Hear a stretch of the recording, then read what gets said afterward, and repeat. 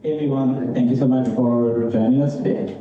So we're going to be talking about testnets. But before we do that, there's a couple of resources, and because the internet might be a bit sketchy, we want to get you started early on downloading the Docker images, etc.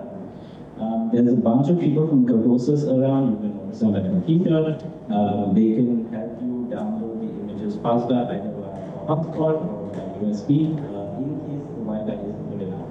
But the idea is, once you get your laptop out, try the tooling, we want to show you how you can go from I have an EIP till I have something that is tested and I can get it running. Yeah, we want to show you the entire prototyping workflow, as well as all the different components in a testnet and what happens. Yeah. Please make sure to download Docker if you don't have it already. And because that is going to be a pre-requirement for everything that we run right now. So you should be able to run Docker PS, possibly without sudo. Yeah, and in case you're looking for any quick run commands, etc., you can go to nodes.ethereum.org. So it's URL, pandaops/protocol. And that should give you all the links and notes that you want. Besides that one, there's also a GitHub repository with some quick run information. We will be going through everything step by step, but I just want to showcase some things first so that you can already trigger the downloads, and then by the time we're actually at that step, we want to. Okay. That being said, welcome, testnet or not, here we come. By the way, the presentation link requires permission. So, before we start, this is a little bit about us. So, I'm Parithosh, and this is Barnabas. We're both DevOps engineers at the Ethereum Foundation. And most of our daily life is working with testnets. And we mainly focus on the next upgrade. So, right now, our day-to-day is Cancun, and we're actually probably towards the end going to also get a part of our life. We have MEB support in Cancun starting from yesterday evening, because we haven't tested it, so we'll just test it live with you guys and show you how the workflow is. You can follow us both on GitHub or Twitter, whichever you prefer, and our overarching organization is pandaops, so you can find every tool, every repository, everything we talk about in that segment. Just to show you what you guys are going to expect today, a little bit of background on Testnet itself. We're going to talk to you about Kurtosis, which is the tool we use to orchestrate the work with testing, hands-on on it, and then we're going to showcase all the testing tools that we use, all the individual testing tools, and then we have question and answers and how you will come to. So hopefully, if you're at protocol, you already know what Ethereum is, but there is a chance if you're on a different chain, you might not. We're just going to go through a quick what is Ethereum. So Ethereum, is this okay? Not blocking, right? So what Ethereum is, the core protocol itself has certain specifications, there's different parts, the decentralized network, you can run arbitrary computation on it. What it isn't, it's not a singular use DeFi application, it's not an NFT aggregator, it's not a programming language, it's not just layer 2s. Ethereum is a superset of all of the things mentioned before. And how it looks like, I didn't want to make a slide for pre-Cancun because Cancun does change some things. Cancun is the next upgrade for Ethereum. So we're going to pretend as if for today's purpose Cancun was already in. So Ethereum has two major parts. You have the execution and you have the consensus layer. Okay. So the consensus layer is what takes care of what is right, what is truth on Ethereum, and the execution layer takes care of, okay, what can I do with Ethereum? The two layers communicate with each other via the Agent API, and you can individually interact with each of these layers via the RPC endpoints. So from a regular user's perspective, you're almost never thinking about the consensus layer. So whenever you get a balance, whenever you submit a transaction, etc., you're almost always talking the execution layer. So the execution layer is a state, the transaction tool is APM, And the consensus layer is the beacon chain, the beacon space, who voted for what is the canonical head of the chain, etc. Both of these two systems have their own individual peer-to-peer network. So you have 2 times discovery, 2 times from the perspective of layer 2, when you want to bundle up and submit your blobs, so that's the bundled up, roll up, new transaction type that we're introducing with Kanku, you would do so with the execution layer. It's a new transaction type, so you will just send the new transaction and they will show up on the network. These blocks, however, live on the consensus layer side, and for now, that's pretty much all you realistically need to know about Cancun and Testnet. So what files are important? So now you kind of have an idea of the 2 layers. We have to configure these 2 layers, right? So I'm going to go relatively quickly over the next 2-3 slides, but I do want to mention them because they can get quite deep. And we want to keep the introduction to the files, etc. only within 30 minutes. So the EL side, unfortunately the EL world has multiple standards in everything. Same with Genesis files. So we support essentially 3 types of this file, Genesis JSON. One for Bezier, one for Nethermind, one for get. Yeah. Genesis JSON refers to the get one. If you see something with the term chain spec, it refers to the Nethermind one. And the Bezier one is usually just Genesis JSON again, but they have some tiny differences between. If you provide the get Genesis file to Bezier, won't work. If you provide the get Genesis file to Nethermind, won't work.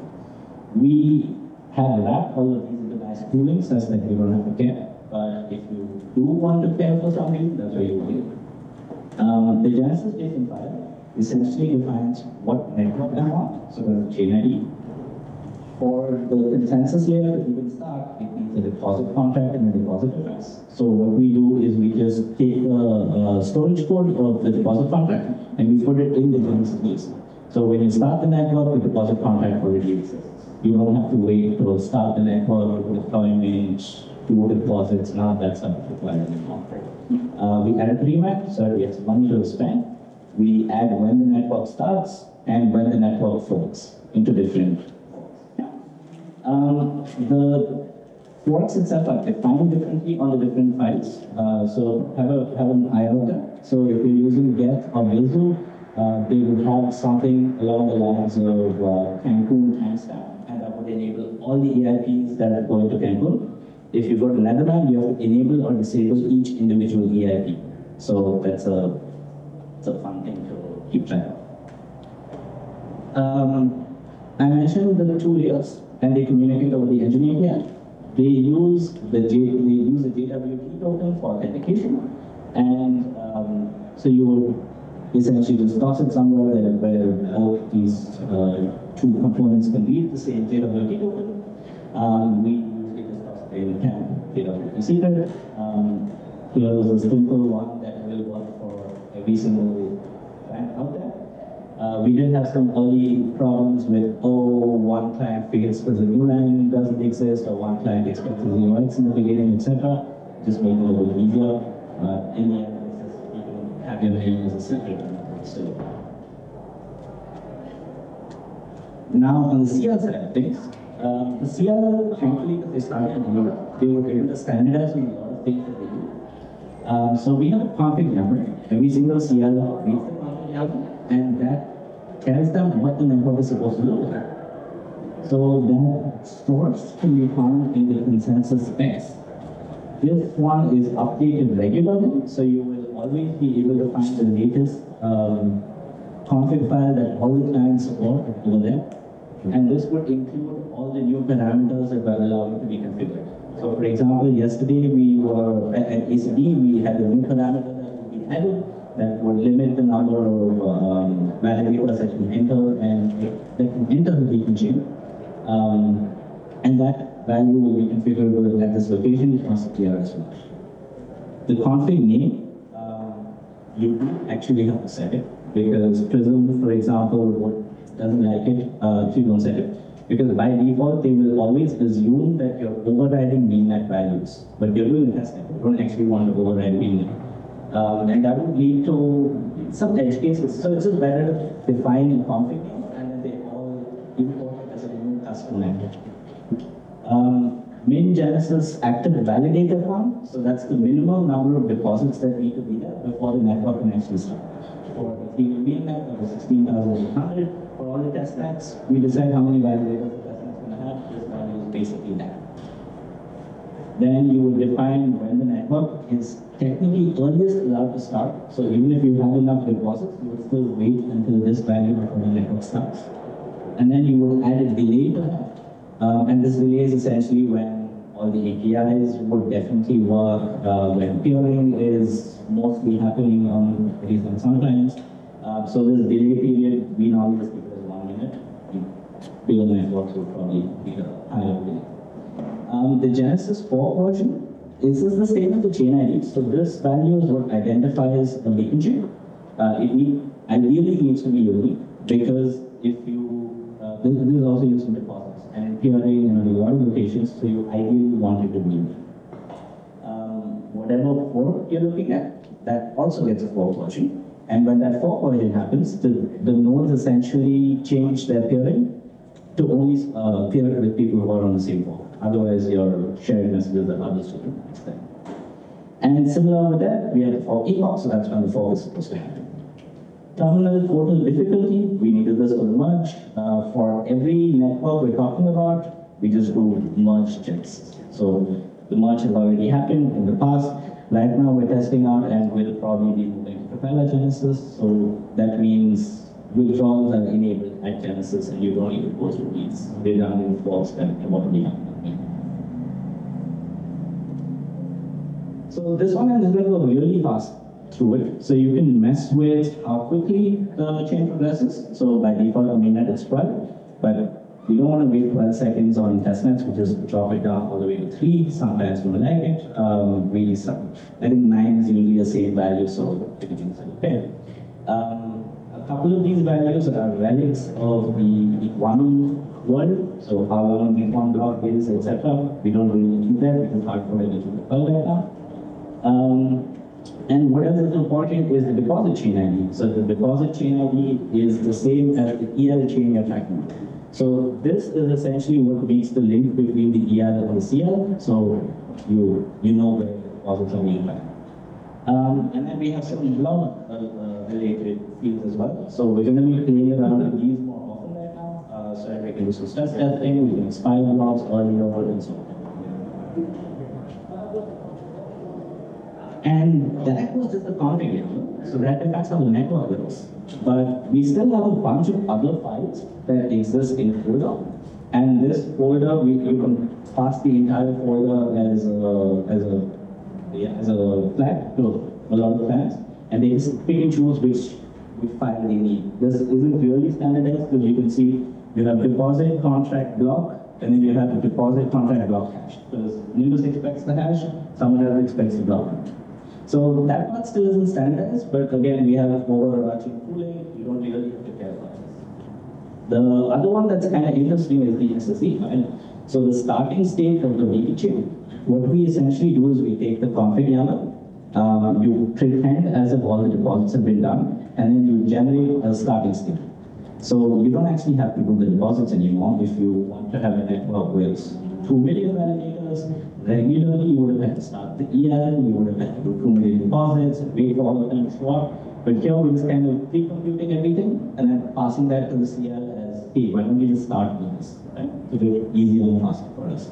And there's a bunch of pooling to go from SSE, which is not even readable, to a fast JSON value, so you can actually sanity check what values you have. Every client has, again, a different requirement. Best to just have all of these be auto-generated every single one. And useful tools for configuring all of these. So we have the Ethereum Genesis generator. Essentially, it's a Docker file that wraps all the tools you need, and it gives you a single values.env file, which just allows you to configure what we think are things people might want to be messing with. So you can change where the fork happens, you can change how quickly the blocks are, things like that. And then everything else just has the same thing. And we have 3 different release lines. So you have one that supports Bellatrix Genesis, one that supports Capella Genesis by default, and one that supports Virtual Genesis. And Virtual Genesis is a bit trickier because you have to change which library version to use because they use different curves. And then there's also an optional API you can enable. So this is useful if you're running the whole thing in Kubernetes. So you can just generate your files in Kubernetes, fetch the config files from the API, and it's really useful. This is what we use every single day. And the way we structured it is this is the root source of truth for Genesis. And then a lot of tooling that we use just inherits this root source of truth. So when there's a change, for example, merge needed to be added, we make sure it goes here first. And then once it's here, all the dependent tooling will just inherit this update. They just have to update the version number. And then that's all you do to then do Virtual Genesis without any extra changes. The tools that are in this exact one, if people are interested, is, for example, the H2 Testnet Genesis one. That's from Proton. We've been using it since forever. It supports all types of network genesis that are available, and you can see kind of how that configures. We've also added support for shadow forks there. So actually, a shadow fork, all the files required for a shadow fork will just be generated by this generator, as long as you add an RPC to get some data there. That's largely our bread and butter. We have H2 variables, which is great in case you guys want to generate a lot of validated keys. I think if you were to use the deposit CLI, we did a testnet with 2.1 million validators. It would probably take a couple of days to generate all of those keys. But H2 variable supports insecure flag, which basically doesn't do as many hashes. And through that, you can toss it in a really fast machine and generate 2+ million keys in under half an hour, which works beautifully. Yeah, and it's of course multi-threading. So we had like this one fuzzy machine that had 256 cores, so you would hashing and generating keys on all 56 cores. And ZCLI is really, really useful when you need to go between SSE and when you want to go to JSON. This is kind of our first check. So once we have a definition for what the SSE is supposed to look for, like in a network, if the Genesis state is unparsable, there's no point starting the network. So we just pass it through ZCLI. And the reason ZCLI is again a source of truth is because this inherits all of its types from Z, Z, T, Y, P. And Z, T, Y, P is just our source of truth for definition of what a network is supposed to, what a network is supposed to support for. So if this one doesn't work, you can be sure plans won't work. In terms of the testing stack, how are we actually doing on time? Okay, cool. So our entire testing stack, everything basically inherits what you've seen earlier, and everything basically just configures what you've seen earlier. So all the testnets, because we want to make sure that client teams are able to SSH in and are able to make whatever changes that they need to, we use Ansible. So we spin up a bunch of nodes with Terraform, and for those who are not familiar with Ansible, think of it like fancy scripting. That's essentially what it does. Extremely low level, very scalable. We run it on 400 node networks, and it works great. If you want to have something that big, reach out to us. We will show you what fork values, etc. you might need to tweak to make it a bit more performant. But by default, works great. We suggest using it for something 20 to 50 node works good data. We do also support Helm for everything. So we have Helm charts even for the latest plans, so you can also run that on Ansible and Helm. Also our collections include not just Ethereum nodes, we also have things that are just smart to have, where you can define Genesis as Ansible variables, and it just works great. And then the approach we've chosen is a template testnet approach.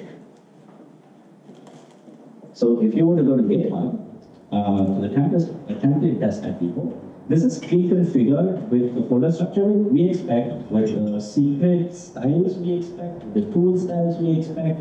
And we use ASDF for tool management. So you can just run ASDF, and then, or you can actually just run setup.sh. It will download all the packages, it will make sure that you're using the right tool versions, it will make sure that your environment is basically set up how it should. eventually, I guess, we'll look into NICs for this, but for now, ASDF works great. It will also give you Terraform that you can use on DigitalOcean as well as Testnet. It will give you the Ansible structure we need, and then Ansible generates the Helm structure you need. So everything is just automatically working. All you have to do is configure. And GitHub templates allow you to just, instead of having to fork it, you can just create new repository using this template. And this is exactly what we do for every single testnet. So, for example, there's a new fork. It's being prototyped right now. It's called WIS, and WIS enables validator privacy. So you don't essentially know who's supposed to propose a block until after the plan is passed, so you can't leave off them. Oversimplifying, but that's essentially what's happening. And what we did was we just go use template. We modify the image versions, we modify where Genesis is supposed to happen. There's like a list of 10 things you have to change. And then you just run Ansible and you have a testnet. It takes roughly 30 minutes to do this, and it's dropped down our toil insanely. And we make sure that the template testnet is up to date with the latest product. So any changes that happens, we make sure that it also shows up as the same default in template.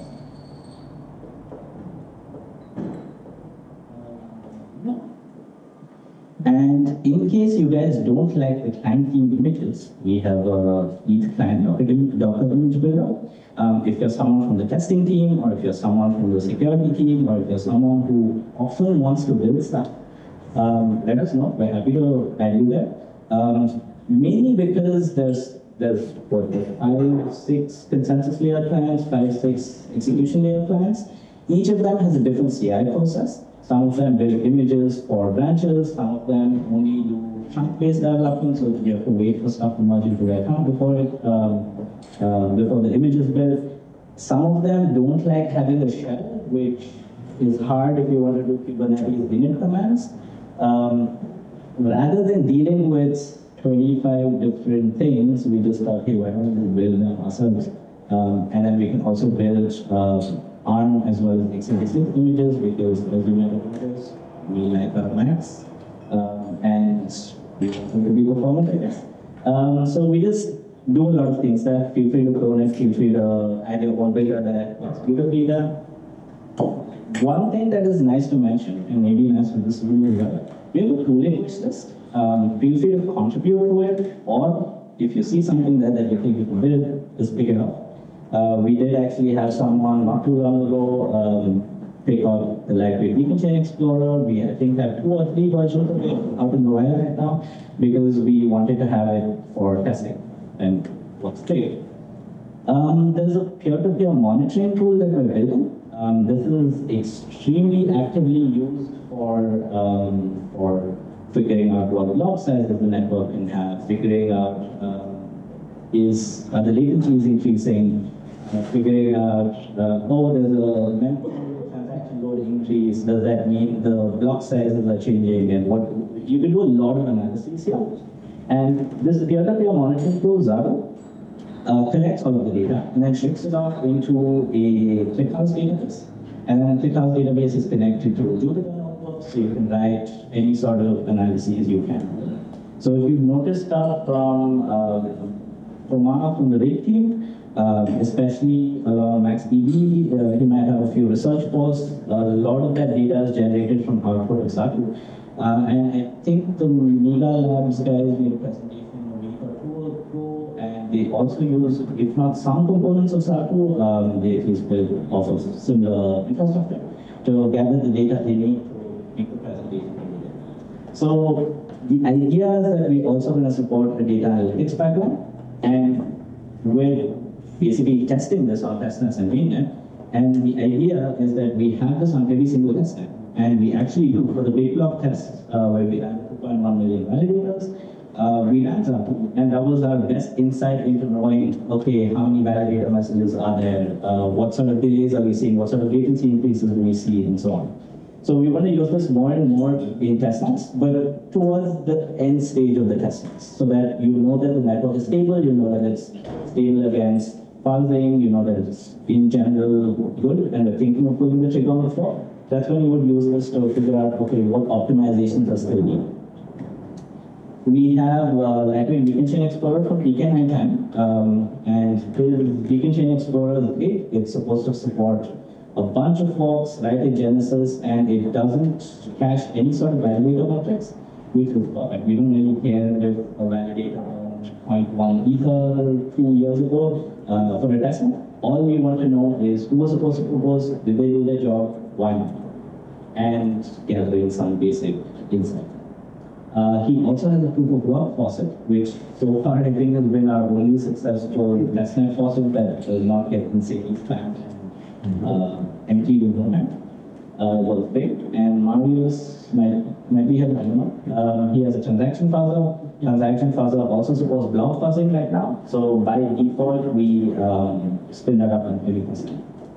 And we have a metrics explorer, because if you guys are in DevOps and you run on every client, you will realize no client has the same metrics, and it's awful. So that we actually tried getting them on the table and fixing that, but at some point we thought it's faster to just write metrics. So this works with every single client. It'll use the RPC to collect data that we think makes sense, and if you want to add data fields there, get free. We then have our own dashboard that gives us a really nice overview on how it goes actually. So join the public discussions. Eternally Discord is a great place. The privacy scaling Discord page is another one. ETH Research. You can check out a lot of the talks in the civil protocol. Really good place for all of this. So far I've just spoken about a lot of disparaging tooling and no way on how to coherently put it together. Other than the template as an example there. So there's 2 or 3 parts that we now need to do.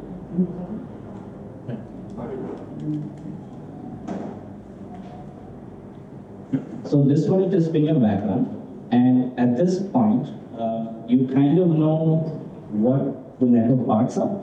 You kind of have an idea what sort of tools we use, and you kind of have an idea how they fit together.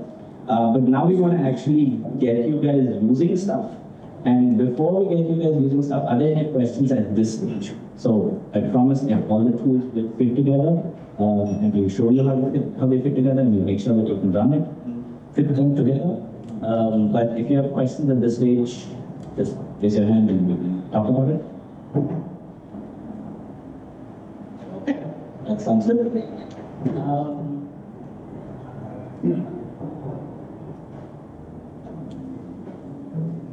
Just a show of hands, who knows what Docker is and who doesn't yet? Okay. Great. Who knows and or has used Kubernetes? Okay. Cool. That's perfect. So we're going to do this in 2 ways. So the first one is I'm just going to tell you what the next 2 steps are, or next 3 steps are. All the tooling that you've seen, we will be having a video probably next week or the week after that implements the template testnet repository and shows you all the changes that need to happen. TLDR, all the changes can be found in the README. A really nice README. It tells you adjust this variable, change this variable, and so on. It's like 10, 20 different commands. It's not too bad in itself, as long as you kind of know. So we're going to do that off stream, mainly because when we attempted to do it ourselves and we were explaining each and every single thing, we realized we had to explain kind of all of this. So we kind of had to show people what is SOPs, we had to explain secret management, we had to explain Terraform, how do you manage infrastructure as code, what is ESDF, what are all the different tools, we had to get you guys PGP keys, we had to get you tokens so that you could spin up the nodes yourself. Honestly, if it is documenting it took way too long. I think it's not the format for an 80-minute workshop. It's probably a format for a video, and you guys can comment on that video. But that's only something we use on testnets. There's another tool that we use that's a really nice local testing tool. The way we work for all the forks is you have client teams, You have client teams that have followed the spec and they build a branch or an image that they think should be compatible with the network. So what we essentially recommend is cool. There's the happy and the testing team, and they have Hive, which is a local test simulator. So you will put that image in there, and the local test simulator will say, hey, you're not following the spec. Hey, we tried this edge case, your image fails, and so on. We essentially want the client teams to get that step down first, or get so many positive results there that we're comfortable moving on. However, most of the Hive tests are not necessarily interop related. They're more related to edge cases. So then comes the question, okay, how do we do interop testing? You have 5 ERs, 5 CRs, let's say all of them are actually ready. I don't want to spend even half an hour setting up a testnet. Also, testnets cost money. We don't want to do that. We just want to have something quickly that we can run locally that will spin up all of these combinations and tell us, is this going to break or not? And that's where kurtosis comes into the picture. So there's a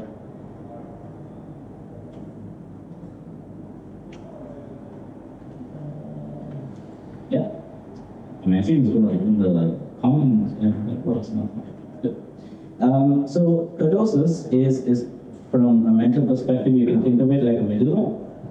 So kurtosis would take a JSON file, it will pass it through engine coordinator, and that engine coordinator will spit out information that either the Docker engine or the Kubernetes engine can use to spin up the network. Okay? They have a beautiful docs page, so you can just go.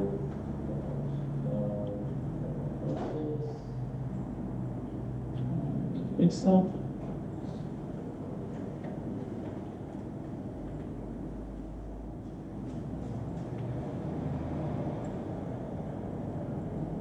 I think there was an image somewhere, but it's okay. So you can interact with it in a bunch of ways. From your perspective, it's just a simple JSON file, and that JSON file will end up as a testnet, which is magic, right? So this is an approach we used early on, and we were able to get a lot of bugs fixed. So the bugs that I'm kind of explaining are Prism expects this version hash in this format under this condition that Nethermind did not. Or Prism, Nethermind was not even clear with get because they both had different expectations of what the fork ID is supposed to be. Or the moment that you try to produce a block, you're not able to because some part of that flow is broken. So there's a lot of things there that relate to interop testing that would have wasted a lot of time for us, but we were just able to get through it over here. And then we also added a transaction fuzzle there, so all the basic sort of fuzzing issues that you would normally notice, like, hey, submit a transaction that has the wrong field, network already fails, because somehow it propagated as an invalid block on the network, you will already catch a message, which is great. And kurtosis supports the concept of an enclave dump. So it would just take everything related to the testnet and dump it into a clean folder, and then you can take the JSON file, that dump file, pass it on to a client team, and then everything will realistically need to be produced that format. What can you use it for? It's written in Scala, so you would interface with kurtosis largely either via the code SDK or via the implementation, which is Scala. I'll show you what that looks like. So you can use it for anything you realistically want to build. One example where we're seeing a lot of uptake right now is people that want to try out MED. You might have a builder, and you might not know how to test if that builder works with MED over a network. So what you would do is spin up kurtosis, and then you would use the MED mode as full, and then just override the default image with your image, and suddenly you're able to test your builder. You're able to get requests that every single client is going to be sending you, and you know that you can handle it. And I'll let Barnabas take over from here for how kurtosis goes under the hood. And then we're going to do a bit of interactive work. But for that, we need to make sure that you guys can install Docker. Please make sure that you install kurtosis. You can install it root. And please make sure that you clone this repository. Okay? So that's kind of the 3 things you need to have for sure. there are laptops, there are a couple of Docker images, again, the ones that I referenced in the beginning of the talk. If you're not able to download them fast enough, we have quite a lot of people, there's a conference, and we're trying to roll them all almost. But the team here has Docker images in USB drives, and I think there's also a way to fetch it off of a hotspot. So we should be able to get it if it's somewhere.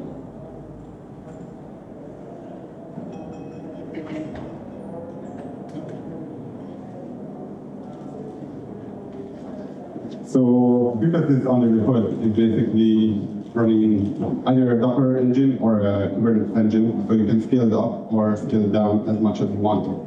And this allows you to run a local test or run a test on Kubernetes in any scale you want. And let's do the demo, I guess. Is everyone ready? If everyone has Parithosh installed? Okay, I will ask this way. Who doesn't have Parithosh installed? We can help out anybody who doesn't Yeah. get in trouble or anything like that.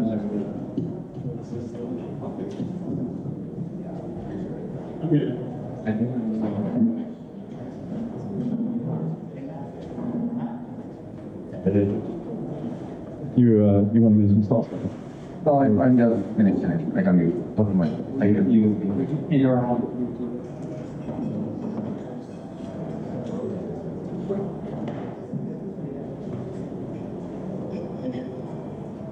Did everyone see my console?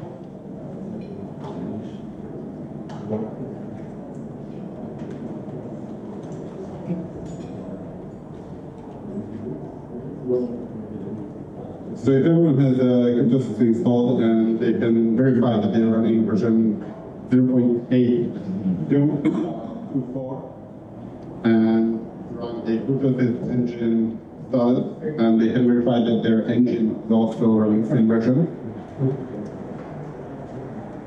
Raise your hand if you can get this.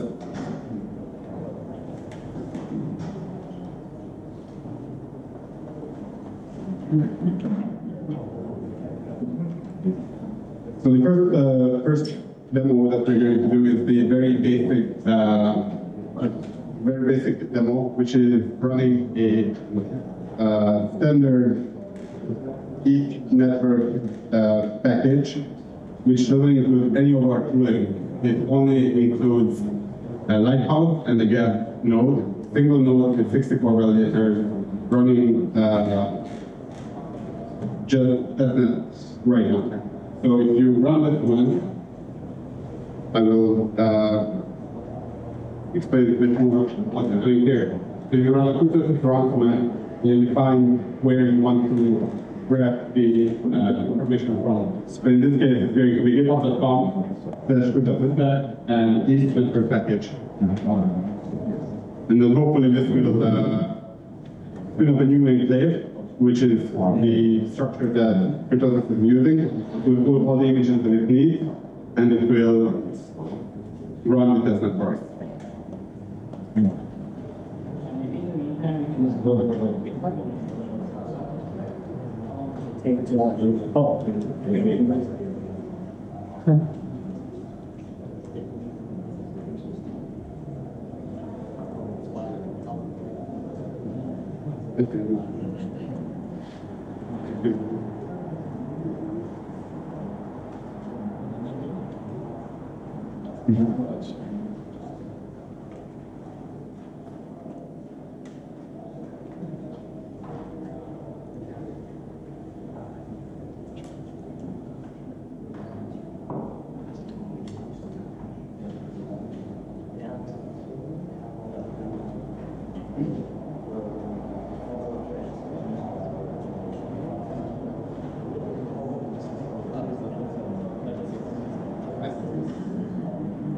So how Parithosh works is it's using the combination of the previous tooling that Pari has explained, and here we can define how a participant looks like. So we have an EI client type, which can be any of the EI clients. We have defined it even for REST. We can specify an image. By default, it will use the latest stable image. And then we can specify the CL type. It can be any of the CLs. And then you can define any of the images. And you can pass extra arguments or just leave everything default. We have a few extra fields that we didn't list here, like resource management. It's very good for if you plan to run like a larger cluster and you want automatic scaling in Kubernetes, then it's quite recommended to set your resource request and resource limits to higher than what we set as default, because the defaults are meant for 64 validators only. Yeah. So we just going to restart it because the internet is not very good. But everyone should be able to run this command, and hopefully eventually it will spin something up. Yeah. So here we can see the process of the Genesis generator generating the Genesis file for us. It's using this deposit contract address, number of validators is 64. It's using the mnemonic that is predefined.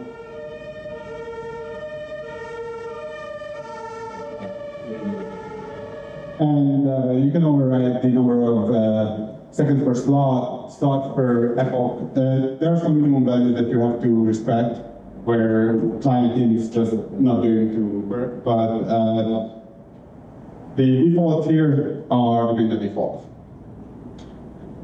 So once we declare that what kind of network parameters we want to use, then we can start generating the validator keys. This is also now possible to do in parallel. So in Kubernetes, when you want to spin up, I don't know, 100,000 keys with 10 nodes, then you can spin up 10 key generation for the 10 different nodes, and then each of them is going to generate 10,000 keys instead of one process generating 100,000 keys. So this is going to make everything a lot quicker. And let's keep going. And here you can see the key stores. As I said, the default is a single lighthouse and guest node with 64 validators.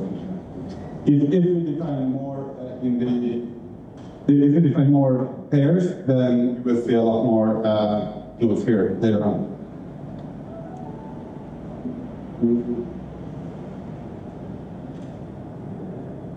There's a little bit of extra generation that's happening, and then here's the Genesis file and the traffic setup that is required for the demo testing.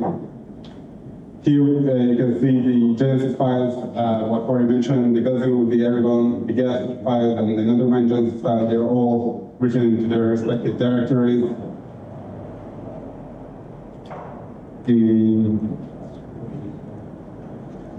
And here we have the CL Genesis file. So the CL Genesis file is set to the local time. This is our local time. Adding 2 minutes to it, so we have some time to actually set up the network. This 2 minutes might be a bit too short right now because of the internet connection, but generally 2 minutes is that enough to spin up maybe 4 or 5 nodes. And you can override this. You cannot override this right now.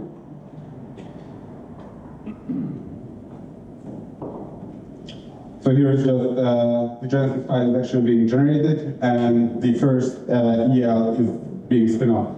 So this is, we do it in an order of spinning up an EL, then possibly a snooper, then a CL. So snooper would be just middleware software which relays all the engine API calls from the CL to the EL. And we also do that. And we do a health check. So if any of these fail, the whole process is going to fail. So this is to ensure that every single time you run this command is going to be 100% reproducible. And you will get the same result every single time, even from different machines. So once the EL is spun up, then we go to the CL, and the CL in this case is going to be the lighthouse node. We also do we pass all the default flags that Lighthouse requires, and here you can see the maximum CPU, CPU. These are the defaults that we decided on for using this configuration, but everything is You can configure everything. Also, you might have noticed we have a lot of testing debug specific environments that's already built in. For example, Rust flat trace to make sure that thing is there, because if something breaks, that must be nice.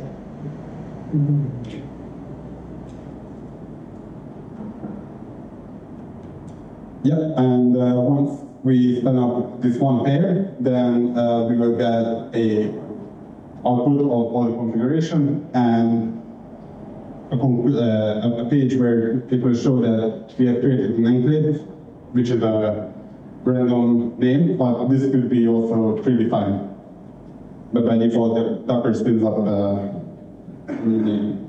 And then you will get the CL, Lighthouse Gas, and the EA Gas Lighthouse and validator in a different process. And all of these ports will be automatically port forwarded to your local machine to a randomized port. So what you can do is you can actually see the random port, and if you do a...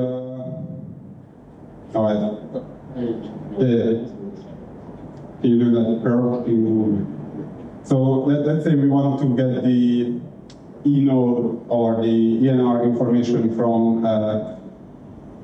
Lighthouse, then what you could do is you could curve your local host on this specific port, which is port forwarded from the Docker containers port 4000 to 6392, and then you can do a local host curve with the API call that you want to do. So this will output everything that we need. What you can also do is see, you can check the logs using the Parithosh command. So that's going to be these are the container logs, which it says it has insufficient peers because there's only one node on the network. So it would probably make sense to actually change the default to at least 2 nodes will be able to peer with each other. And if you were to just go to Docker PS, you can of course also get the Docker logs by copying out this command. As you can notice, Parithosh is going to clean it up for you, so it's a bit easier to deal with it. But there's nothing overly fancy. Everything is still interactable via the Docker fancy. You will just do everything as you used to. Yeah, so exactly. So you can use Docker logs if you're more comfortable with that. And if you use Kubernetes, then you can interact with the enclaves using kubectl. So when you use Parithosh in a Kubernetes setup, it will spin up a new namespace for Parithosh. It will create the enclave name as a namespace, and then it will place all the pods into that namespace, and this way it's not going to interfere with any other work that you plan to do. Oh yeah, and Parithosh clean, you basically wipe everything. Parithosh is not persistent, so whatever you run inside the enclave will be wiped from your disk once you shut it down. So this is really meant for local testing and local development for now. I know that they are planning to add persistence in the future release to make it more production ready, but for now this is strictly meant for local testing and yeah. Now I'm just going to switch and show you this example of how our day-to-day workflow looks like with this. So we have the Lighthouse as well as the Lodestar team and Teku, whatever it is, keep us to Teku yet. Both of them, since yesterday night, support MED with Penku. Flashbox has an alpha release for MedBoost that also supports Penku. And the testing team Mario built a mock builder that implements the MED builder API specs. So we have all of these disparaging different tools, and we want to make sure that they work, right? So I'm going to just show you how we would do that. And I've made some local changes. So I'm going to show you how that works when you're not fetching the process from bigger numbers. Are there any questions at this point? Was everyone able to spin up a basic enclave and see a test? Make a local curve to the API? So before we go dive into that part, can you keep that up? Just a little? Yeah. So here, let me go through quickly again this JSON file. Can you zoom in a bit?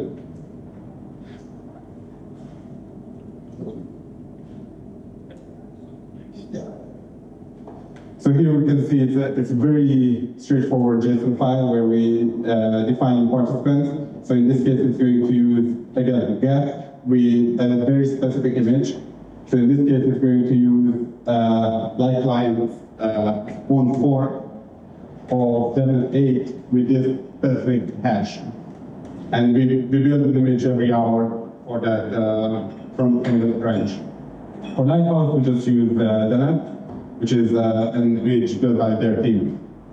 And here, table, and count is 1, that means it's going to have 1 pair of that.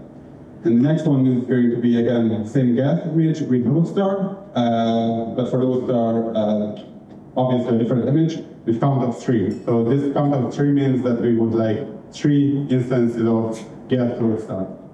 So when you spin this up, you will have a total of node pairs, 4 pairs, sorry. And in the network parameters, you can specify the overrides. So by default, it will use 32 slots per epoch. But we're going to keep using that. But what we want to do is reduce the seconds per slot, because for this kind of test, we don't want to wait 12 seconds per slot, but 6 seconds will do. And we want to for that in epoch 2. So that's also override our default. And for MEV configuration, we can also specify the MEV boost image that we would like to use. In this case, it's a very specific one again for this test, and launch additional services. So this is something we have not dived into just yet, but this is basically spins up all the tooling that we need, like transaction spammer, block spammer, the lightweight detention explorer, which we decided for Dora, or the Explorer. And we have this super that I mentioned earlier. And the map type in this case is mock, MEV, so it's not a full-blown MEV itself. So just to again elaborate on the map type, we support 2 map types. So the first one is mock, which would use the earlier mentioned mock implementation of the Builder API. But essentially, there's no real MEV happening, but because it's a mock service, we can add some faults then. So we can say, return invalid payload for 25%, return with a latency of 30 milliseconds after slot number 5000, whatever. We can do a lot of things with the mock mode, that's why we have it, and it's really fast. There's another mode we support though, which is full MEV, and that would spin up a builder, that would spin up a relay, the relay API, the relay website, literally everything that you would expect from MEV in mainnet. And it adds this tool called map flood. You might have also heard the red team mention it yesterday, or Codex. So what map flood does is it seeds the builder with juicy MEV that the builder can then trade. So if someone wants to test out their builder implementations or their strategies, that's a nice way to locally test it. And the reason we have that is because MAV right now is a critical part of the network. 80-something% of the network is there. Earlier we used to stick with the circuit breaker testing, which is we make sure that the network will be healthy when MAV completely fails. We did that. Was fine, we're still going to do that, but at this point we also don't want the network to just not fail, we also want to be healthy through a fork. So we're testing the entire MAV workflow early on, so we also don't get the feeling that, hey, we kind of have to wait another month because the relay images are delayed or whatever. So we're kind of helping onboard on the entire testing stack so that we can all move a bit faster in general. And yeah, go ahead. Quick question. So you make relay. So there's Mario from the testing team, from the EF, who maintains a mock relay. It's publicly available on GitHub, so GitHub, Mario, I think it's called mock builder, but it does a builder and relay thing. We don't have a file yet, but we will eventually come back. But yeah, this is a mock builder, and you can mess with all of these correct fields, and you can mess with potential invalidation types. So you can mess with just the types, or the attributes of the types can be invalidated as well. And it's also a really cool project because I think this is really the first time we've really done that. It's technically something that used to be in Hive beforehand, but Mario put in the work to convert it into its own individual library, and then we just wrapped it with a nice file and nice GitHub workflow. So now, rather than it being a standalone tool in Hive, it can be a standalone tool that we use everywhere. So we're kind of going with that approach more and more. So we have a standard tool that has its own Docker file, that has its own library, and we can import that in Hive, we can use it in Parithosh, we can use it in Ansible, we can have it in Kubernetes and a few places, rather than two teams having to build the same thing.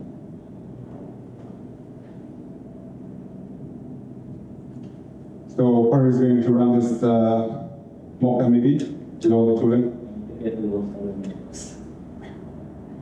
Of the author images, it's updated. Okay. So it's so fresh that the image has to be built right before the event because the previous one was not yet up to date. So here you can see our entire workflow, basically from the ETH client Docker image builder, where we trigger a new workflow for a specific branch, which will then push an image. So here we can say that we want to, can you zoom in a bit to this? So here we can run a new workflow where we want to use a source repository. In this case, it's going to be upstream. Okay. And then at 8 is the branch name. And it will automatically build it. Doesn't matter. But here we can also override the tag if we want. But in the end, it will push everything to Docker Hub, and it will create a 4 or 5 images, one with everything in it, with no hash included, for AMD and ARM. Then with a hash, so you can specify a specific build. Then it will release an AMD image specifically for AMD if that for some reason your system cannot detect what kind of system you're in, you can specify that also. And for ARM, and with the hashes also. So we would like to not demo this here because it will pull a bunch of images and it's probably going to be very heavy on the internet if we try to run the additional tooling. But we will do a later on demo to run everything in Kubernetes, where we can provide you a Kubernetes backend where you can deploy whatever you want, and it's going to be a lot quicker because it's all on top. Yeah, just a quick thing. So just a quick thing. In case I wanted to target, so I've essentially cloned the ETH2 package, and I've made I think 1 or 2 changes yesterday because I wanted to, and we didn't want to make anything for the presentation today. So I don't want to target the remote repository. I want to target my local repository. And since it has the same structure, yeah, I don't think so. Yeah. So instead of using the remote repository, you just use a dot, basically, from the repository that you are in. And then I'm specifying the JSON file that you mentioned earlier, and then that way I'm able to test exactly what I want to, and once I know it works, I could potentially push it on and from. And yeah, like Barnabas said, we're going to be doing this with the Kubernetes version later on, but for now we're just going to leave it. Which image? Below branch. So let's see if it runs. Moment of truth, because we haven't run it. Right. It says experience. I will run from earlier actually.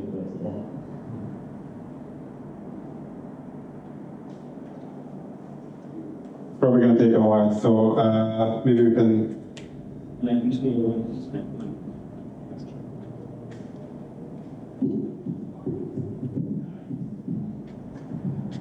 Maybe you guys can take a look into the Kubernetes setup in the meantime, in your local setup. We have some instructions in the node page.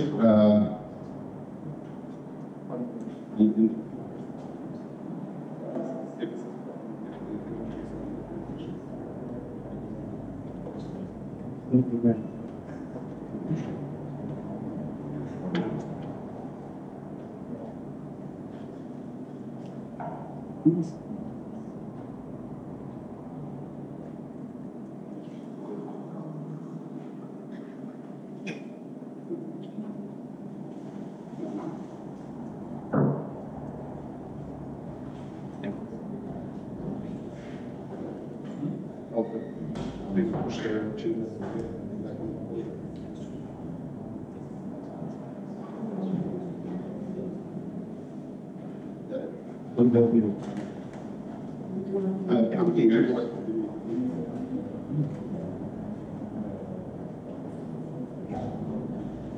Thank you.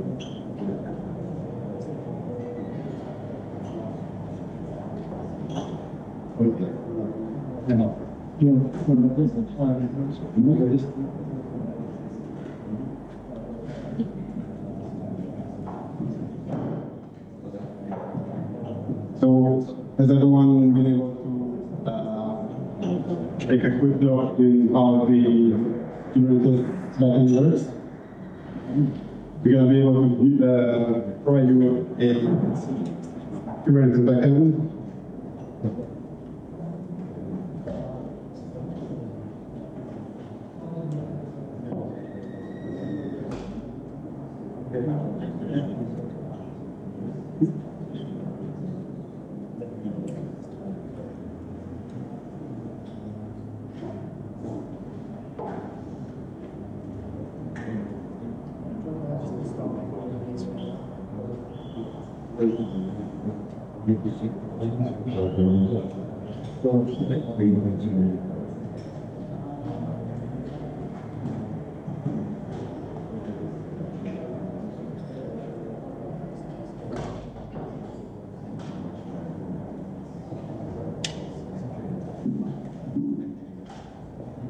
You guys go down in the notes, the Ethereum.org page to the DevOps using Kubernetes scripting Parithosh. You will see a S3 bucket where we have a YAML file, which is basically a config file for a Kubernetes backend. If you download that and you set that as your kube context, then you should be able to start spinning anything up in this cluster, in this Kubernetes cluster, using the K8 configuration plan. So maybe because guys can help you being up to speed with how to configure Kubernetes backend for Parithosh, but basically this is it. So you have to navigate to your Parithosh config file, and you have to change your Parithosh cluster to Kubernetes, or add your Kubernetes cluster to it. So just call it anything like cloud type Kubernetes, and then add a config like whatever you want to call your cluster, and just leave everything as the default. And once you do that, then you should be able to change to that cluster and spin everything up there. That's what you're doing now. Okay, so if we do that, then I can also do a live demo of this.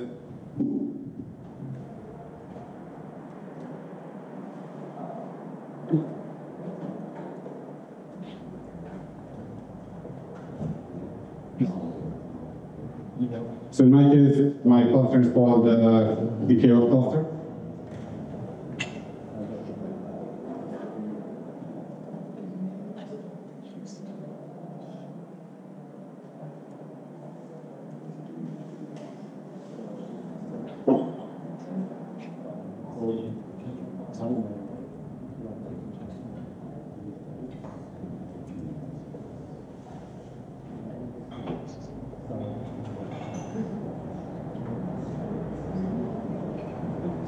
So if does everybody have kubectl installed on their machine and have access to the Kubernetes cluster? Is anyone here that cannot see it when they click kubectl get namespaces? Because if you can't see this, then you're not going to be able to follow the rest of the demo.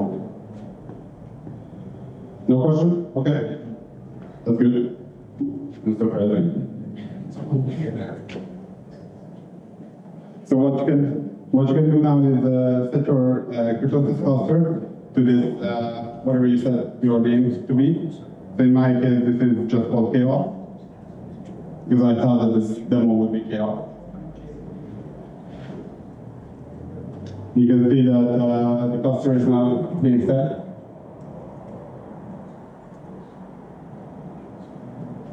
And now I'm probably need to restart the Kubernetes engine.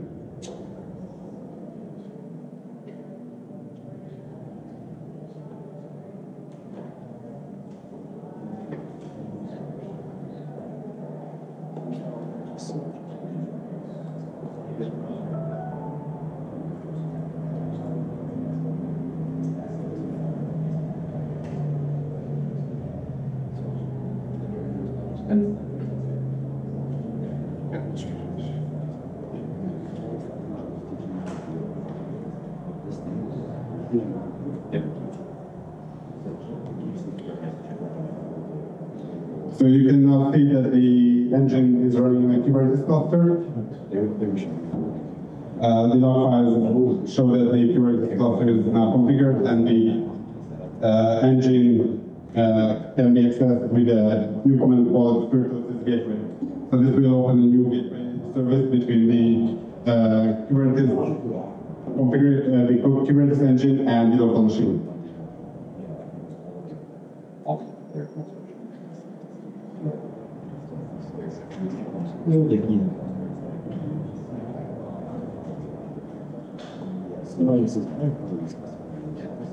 So now that the gateway is running on the top, I can run the Parithosh run github.com Parithosh stack and E2 package. So this E2 package includes all the tooling that we have mentioned before, and this is going to be a lot more heavy. So hopefully this will spin up all these pods now instead of in my local machine in the cloud. It will still just by default use a single lighthouse client, but it will add all the tooling that you might need.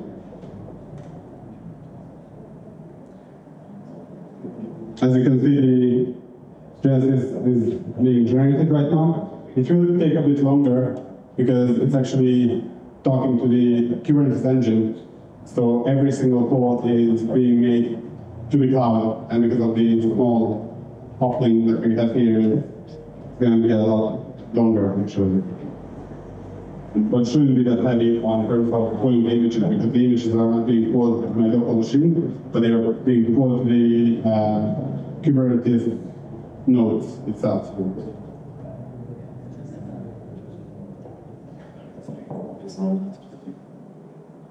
Is everyone able to follow what's happening? Apologies for the delay, but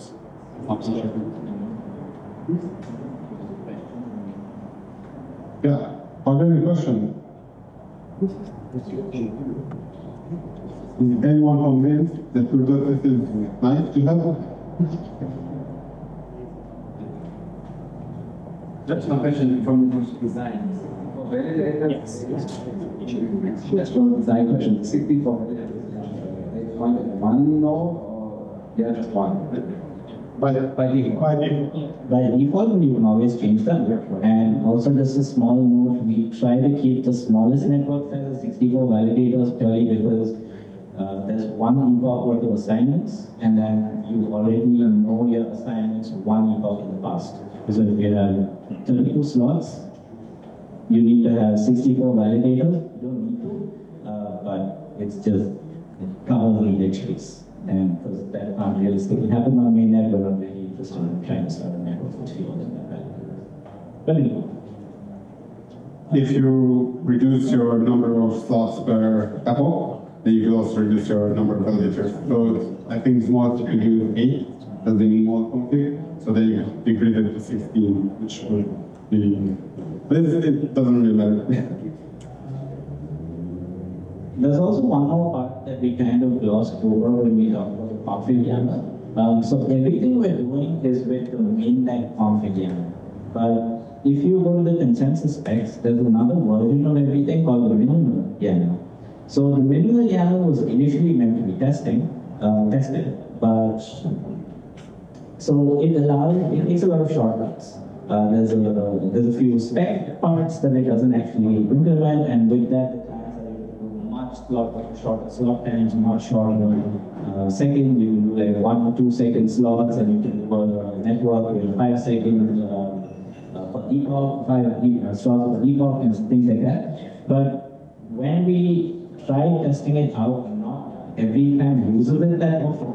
So it ended up being messier than needed for benefit that we ended up not really getting. I think it's more useful for the spec tests and things like that. So we don't really use it because we're already at the network layer. And at the network layer, you kind of want to emulate it closer to what's happening on the mainnet than on the local system.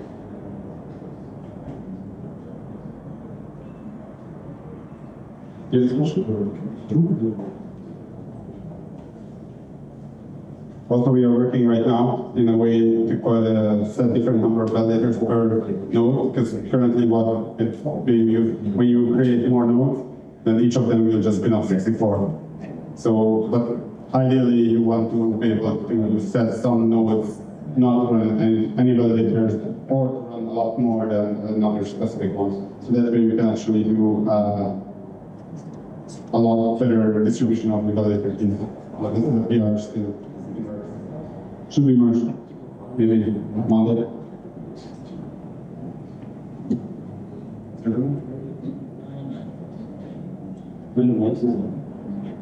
Okay, so it looks like my demo is ready. So now we have, again, to recap, we have a Parithosh engine running in Kubernetes, and we still have the port forwarding benefits thanks to the gateway. So the gateway allows us to have pretty much unlimited ports port forwarded, but technically this could break sometimes when you have too many ports. So there's some stuff that might break if you have lots of nodes.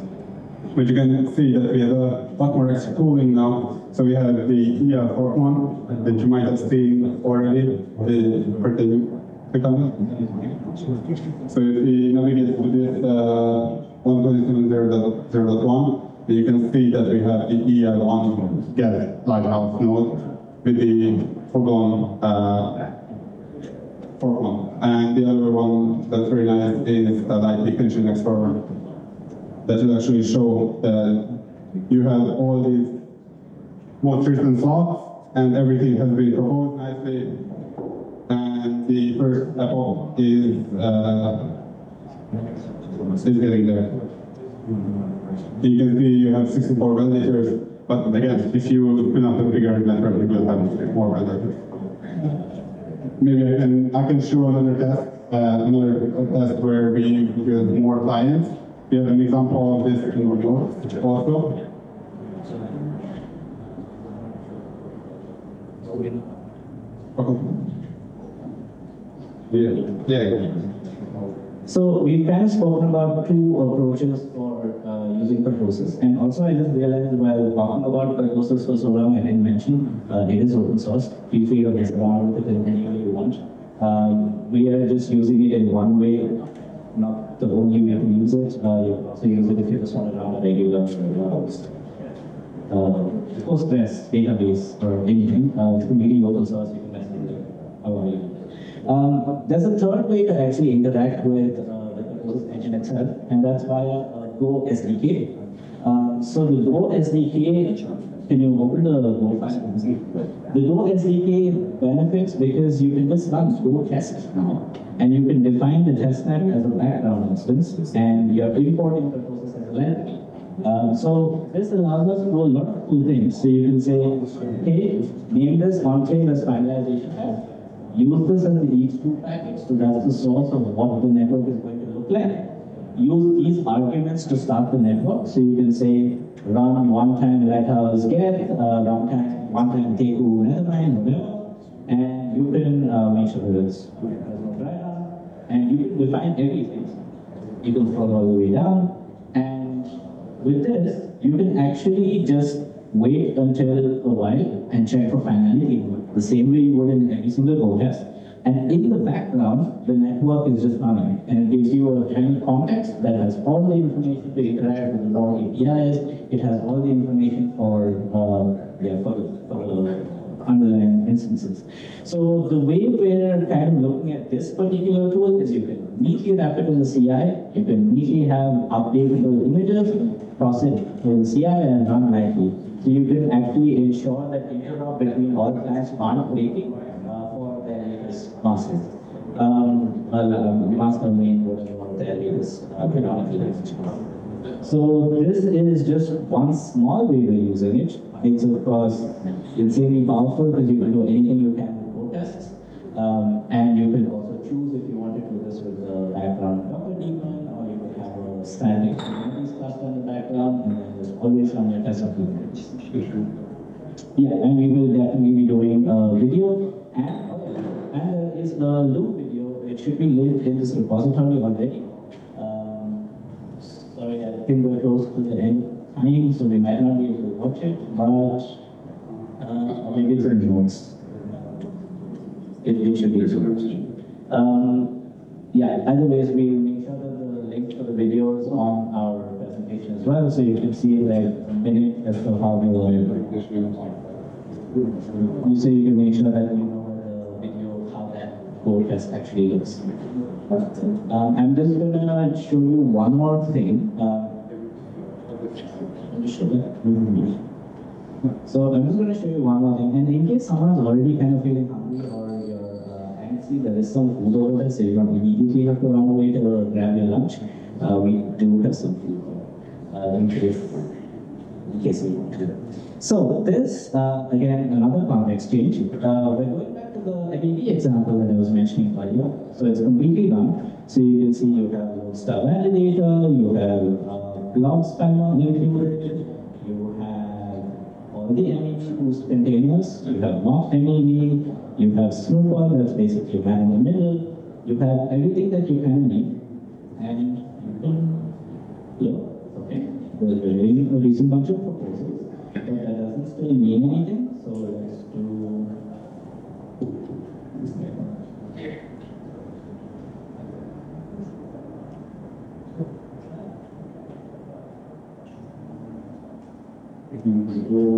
we're gonna just look at the mock MEV, and we're gonna follow the flow. And you can actually see over here, the mock MEV service is actually getting requests for like beacon blocks, and it's even responding to the beacon blocks. So if we were to look at here,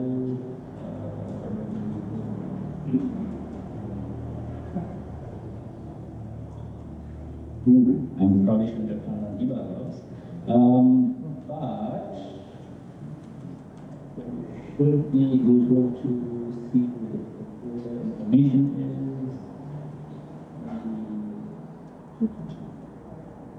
is. Okay, definitely too much information here, but the requests are actually showing up on MEV. If you use the info log level, you can actually see it a bit more easily. But yeah, so this is essentially how we would end up testing with methods working all the times. So we now have a network, we have MEV boost set up, we have mock MEV relay set up, and once we give logic time, we can actually assert that we have enough for the slots, the builders are actually submitting the proposals, and we can make sure that that workflow works before we commit to a change.